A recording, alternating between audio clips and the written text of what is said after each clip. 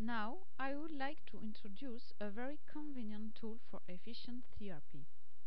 I go to Evaluation, Real-Time Spectrum, and I click on the tab Power. This screen eases the control of voice intensity and stability versus time. Horizontal color lines correspond to a certain level of intensity from whispered to shouting voice.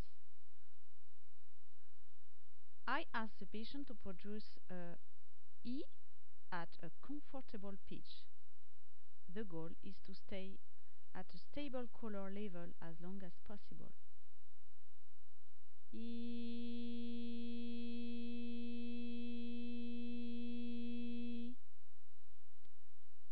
The patient generates here quite a stable signal, which means that the yield of his voice is satisfactory.